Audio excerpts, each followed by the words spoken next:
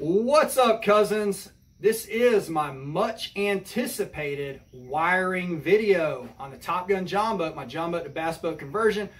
Guys, I hope that you're keeping your expectations low on this one. Just throwing it out there. I've never wired anything in my life. I don't have an electrical background. This was so far outside my comfort zone, it's not even funny, and I've really put this off and procrastinated on nailing the wiring on this boat just because I just did not want to deal with it. But a majority of this information you're going to see is just kind of regurgitated information from the interweb of Google searches and wiring diagrams that I found online and Tiny Boat Nation searches and about 30 different YouTube channels that I watched all kinds of different videos and kind of picked and choose what I thought was the legit way to do it. And that's the path that I went down. So I'm just going to try to translate the information across to you guys as best as I can and just show you what I did in the boat. Again, not a professional. I have confidence in what I've done, but I'm sure there's things that could definitely be improved upon. But this is it. I just want to document it and show you guys, and hopefully it'll help you. You can take something away from it, all that good jazz. Thank you guys for tuning in. If you are new to the channel, kindly subscribe to my channel as we will embark on boat build number 2 this fall. It is going to be a 10-foot ultralight. I'm pumped up about it. I really am. I got so many things I want to share with you, but we're just gonna have to wait for it. But that is it, guys. Again, thank you for tuning in. May your tiny boat builds be great. What's up, guys? I'm gonna try to play catch up here because, as you can see, we've got a lot of wiring already ran. Everything's pretty much already roughed in. You know, I started my YouTube channel after I'd already roughed all the wiring in. So I'm just going to try to catch you guys up with what I've got and kind of how I did it. And then we're going to do the final wiring of everything, and I'll try to document that portion of it. Okay, so you'll note I've got all the wires coming out here. Everything's roughed in. And all the wires coming out here, roughed in from the front. So all of these wires are from this point forward. Okay, up front, I've got some USB ports, some stow lights, an LED light bar, and I've got the blue LED undermounts on this middle bench. And then all of these guys coming from the rear is from the bilge pump, the Livewell fill, the Livewell recirc, rear stow light LEDs, blue LED undermounts, rear pole light, and I think that's it. Probably leaving something out. Up front nav lights. So basically everything is roughed in and it runs to this point. In the rear, everything comes to here. In the front, everything comes to here. Let's talk about this. Okay, up front, what I've done is, and again, I'm just catching you guys up to speed on this because this portion of it's not a step-by-step because this was done long before my channel existed. So we've got, as you can see here, and maybe I do a small boat short video on how I did this. That's a LED light, okay, and it just feeds around. What I've implemented here is these plastic clips that you could get in the electrical section at your home supply store of choice, okay, and they hold the wires up really nicely. Okay, another thing I've done here is when it routes around the side, okay, it's going to feed into this conduit. All right, this is just some PVC. I'm not even exactly sure the size, maybe 1/4 inch or 1/2 inch, but it's just going to feed through this, okay, and then it's going to disappear back into the original aluminum decking of the boat that I cut up. All right, these PVC pieces are just Gorilla adhesive in place. All right. And this gives it some protection because my decking is going to sit here and water is probably going to channel through here and feed down into the bottom of the boat. So I just figured I would do that. It fit. Why not? All right. What I've done is I've hole sawed out some holes. All right. To feed wires through. Okay. And then I've also drilled through my framing. And I don't know if you could tell, but those holes are plugged with that same PVC. Okay, see how I did that? And I did it over here as well, because these are going to feed out into my battery. So That way I don't have to worry about moisture getting in there and rotting out the wood through the holes. And it gives me a nice smooth surface to feed my wires through. Again, you'll note the plastic clips and how these wires are held up. They're not resting down in this channel just in case water ever gets in there. I'm keeping them elevated up and off the surface. Okay. Another thing I did over here is I didn't plug this one with PVC, so I went ahead and adhesived around the hole where the wire feeds through. The only issue I ever see with that is if I ever need to get that particular wire out, it's not going to come out of the boat. I will have to rewire that section or cut that wire out. But I'm okay with that. I'm anticipating everything's going to be fine. It'll feed through. Right, this section I did some loom, and then it feeds into the PVC. Everything's kind of tied in together. There's not a ton going on in the front end of this. Again, I've got an LED light over here, an LED light under here, an LED light here. Okay, those all three feed together and tie into one and go to the rear. All right, I've got USB ports here. All right, so those go to the rear. I've got my nav lights. Okay, so that goes to the rear. And then underneath this bench here, under here, and then under here, I've got my blue LED lights that feed in. And then lastly, I've got this LED light bar. The wiring for that is actually the original harness that came with it. This is a MIC tuning light bar that I got a long time ago, actually, on Amazon Prime. And it came with its own wiring harness kit. And that's what you'll see feeding through that channel is the wire that came with it. I'm just going to tie that kit into what I do back here for my wiring. So that's a quick walkthrough of the front end. I'm sure we'll touch on that more as the video continues, but for now you get the basic layout of the front end of the boat. Okay, this is the rear end of the boat, and this is where the bulk majority of my wiring is coming from. We've got our, the first thing I see here is our transducer slash depth finder. We do have a small LED light inside the Livewell that's wired. As of now, it's going to be solely on its own switch, but that may change. Blue LED underglows. We've got a rear stow light here. Okay.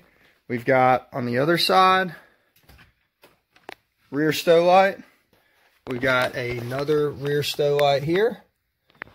We've got a rear bilge pump. Okay, we've got a Livewell fill. And then over here we have the Livewell recirculate. And then we've got a rear pole light. And I think that's about it for the rear. I try to keep things in the rear really clean. You'll see that my wiring there comes out of my Livewell fill and tucks under and routes around. Okay, you'll see that my bilge comes out. I sleeved all those wires and just I bought in bulk some of the heat shrink wrap, but what I did was I did not heat shrink it. I just fitted it through as a sleeve, and it fit really, really tight. So I could probably hit that with a blower and it'll shrink up, but I actually like the effect that it's giving it, and it protects it a little bit more. You'll see that I've also got wiring channeling up under my framing and routing around. Okay, and then these bigger wires I actually routed through with C-channel aluminum. And what I did was I put the C-channel in place with some stainless screws, and then they slide, the wiring slides through. It feeds out. All right, it goes behind this stow compartment. And what you can't see is there's a hollow chamber under here, and then it goes under the bench through that channel. Actually, it was a real pain to it was a real pain to route it. I had to feed it through with a clothes hanger to get all that wiring through, and I'll show you if you can even see it. There under here, now you can't see it, but there's an access under here that I could fill with my finger. But if I ever need to get any of those wires or feed something through, I could fit a clothes hanger under there. But anyhow, that's a whole nother deal. But that's kind of the rear of the boat layout. I try to simplify things instead of having wires just ran everywhere. I try to all feed them the same direction and keep them all kind of tied together neatly. And really my main thing I wanted to do, especially like back here, was just try to keep everything clean and hidden. What I've got here is 8-gauge wire that I purchased at the Home Depot. It's in red and black. Again, it's 8-gauge. It's copper. Okay. What I'm going to do with this, and I'm going to explain my setup, but I'm going to install this through my framing, and it's going to go to this battery box. So my setup in this boat is that I'm going to run 2 batteries. I'm going to run one battery up front that this 8-gauge wire is going to run from, and the 8-gauge wire is going to transfer power from this battery up here to my Blue Sea Systems fuse block and terminal and bus bar, and then also to all my gang switches. So power will run from the front of the boat from this battery to everything here. Now in the back, I'm going to run battery number 2. Okay, battery number 2 will mount in this battery tray. Made a video on that if you guys hadn't seen it. But battery number 2 will stay back here and power my electric motor. So if I decide I don't want to run electric motor and I want to put the gas burning Honda 4-stroke 8 horsepower on, I simply pull this battery out, okay, put my gas tank in, pull my electric motor off, put my gas motor on, and then I could go to the big lake, okay? The battery that goes up front stays in the boat and powers all of my electronics. At least that's how I envision this working out. So this battery is going to run off 8-gauge. Okay, I've got 8-gauge, I've got 15 foot of black and 15 foot of red. To my understanding, 8-gauge is rated for 50 amps up to 25 foot. Okay, so I technically could have went 10-gauge, but the price variance between 10-gauge and 8-gauge was so minimal that I figured I might as well up my wire size and go ahead and just do it. So I'm going to run 8-gauge to the back of the boat in here, and I figure that'll be more than enough for me to power all of my electronics in the entire boat at one time without having any issues. So that is the wire that I'm using for the most part to power the boat. So I've got everything for the front coming out here, everything for the rear coming out here. I've labeled everything. So this is for recirc. They're zip tied together in different feeds, so there's no confusion as far as what goes to what. Giving myself ample wire to do the final wiring into, which you'll see later. What I've fabricated for this area is a waterproof box that's going to house everything. Do want to be transparent with you guys. This is 14-gauge primary wire. This is not marine grade wire. For obvious reasons, I would recommend marine grade wire. At the time that I did the wiring process, this was over a year ago, I didn't understand the difference, I guess. I didn't do my due diligence. I'd use primary wire in a lot of automotive applications for working cars and trucks, and so I just went with it without really digging into the difference in the copper tinning and how the marine grade wire is a different grade. But this is what I have, so we're just going to go with it and document it. Guys, my boat is garage kept, so it's not going to sit outside in the rain every single day, or any day for that matter. The only time this boat can ever get wet is if it's in the water, and for some reason it were to take on water, or if it gets rained on. And I feel that I've done my due diligence as far as keeping my wiring hidden and elevated off of channels that may accumulate water, looming them through PVC, looming them through loom, covering them with panels that will deter water from getting into tight spots where the wiring has been ran. I put a lot of thought into it with the triple heat shrink wrap and the marine grade connections and the dielectric grease that I'm going to be using. So I feel that I will be okay. But if I could go back and do it again, I'll put it this way: boat build 2 will have a marine gray wire, if it even has any electronics in it. Because if I go ultralight, it might not have a whole lot in it. But anyhow, I just want to be transparent with you guys. So obviously I would at this point recommend marine gray wire, but that's not what this is. So just want to let you guys know and keep you in the loop. I hope you can appreciate that and don't bust me too hard on here. Okay, cousins, let me show you what we're working with here and what all we're going to wire up. I've got 9 gang switches. Okay, I've got a voltmeter, a USB, and a Livewell timer. Okay, so what we've got here is a panel that I made out of very thin plywood. It's like the project panel, and I believe it may be 1/4 inch. Okay, I've coated it in oil-based paint front and back, and then I've wrapped it in carbon fiber vinyl.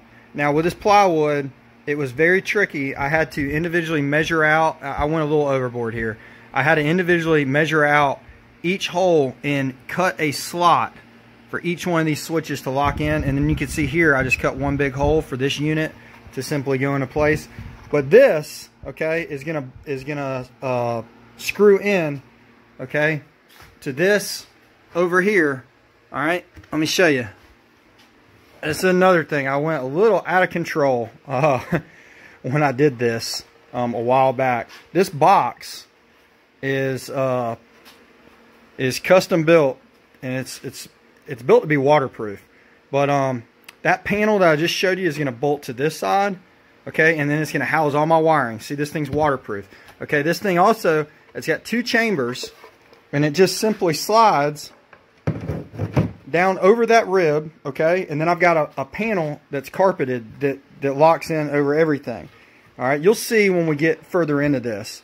Now on this side, okay, so on this side we're gonna have all my switches, wiring's gonna go through, and on this side we're installing a Blue Sea Systems, and I'll leave the link in the description of the video of this where I got this on Amazon. Blue Systems fuse blocks. All right, what I like about this is you got your individual fuses. It's got your positive coming in, your positive lead, and it's got a negative lead up top with negative bus bars. Okay, so everything's gonna come into here. Again, I went overboard. We got this kind of wrapped in carbon fiber because this actually has a glass window on it. Let me show you this. See this? So this panel will actually go on this side and screw into place. Okay, so we'll have this panel over here, and then we'll have this guy over here, okay, and then it'll be surrounded in carpet. I did this with a window. Again, I know you guys are probably looking at me like I got way too much time on my hands. This was like over a year ago, maybe even longer than that, where I was tinkering with stuff, and I was just taking my time. No YouTube, and so I did this with this glass window. Reason being is because at the time I was running a different fuse box. I wasn't using this one. I was running a smaller one that was made by Mick Tuning that I think held 4 fuses, and they would actually light up when a fuse popped. So I thought it'd be really cool to have a glass window, so if anything popped, you could see it through the window flashing and you know exactly what the deal is. Well, obviously this one doesn't do that, but I had already built it this way, and I think it's just going to look trick. Kind of cool to see all the wires and the actual fuse box in there. I'm going to try to do everything real clean. But anyhow, I just want to walk you through how all that's going to go down and how that's going to go in here before we get into actually wiring all this stuff up. But I think it's going to be cool. That is it for this one, guys. Hate to leave you on the edge of your seat, but in video number 2, we're going to jump right back in and we're going to wire up a kill switch that I got for the battery, and we're going to do all the electronics. And I hope that you've enjoyed what you saw so far. Sorry if this is very lethargic, kind of just doing the walkthrough deal, but I felt that it was information that needed to be shared to kind of transition us into really getting into it. So thank you for joining me. Again, may your tiny boat builds be great, and have a great day.